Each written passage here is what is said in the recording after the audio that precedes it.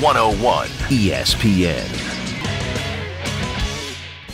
Welcome to 101ESPN.com. I'm Brian Feldman. Today at Roger Dean Stadium, the Cardinals go down 5-3 to the Atlanta Braves. Not a good day at all for Rich Hill. 3 innings, 3 runs, 5 walks. Tony LaRussa and pitching coach Dave Duncan very upset, really frustrated with the way that he has been throwing lately and with the impressive performances lately from youngster 23-year-old Jaime Garcia. Rich Hill is slowly pitching his way out of competition for the 5th starter spot. Now, he's still got some ways to go. He'll still make a couple more appearances here in spring training, so it's not over yet. But as for right now, he is probably on the bottom of that ranking as far as Kyle McClellan and Jaime Garcia and Rich Hill going for that 5th starter spot. Another person who struggled today was Mitchell Boggs. He has had a very bad spring. Dave Duncan said he has a really funky delivery, and for some reason he has had some poor mechanics here this spring, and he has not had good results, very little command, and that continued today here against Atlanta. Now, somebody on the pitching front who has pitched very well, youngster Fernando Salas, a prospect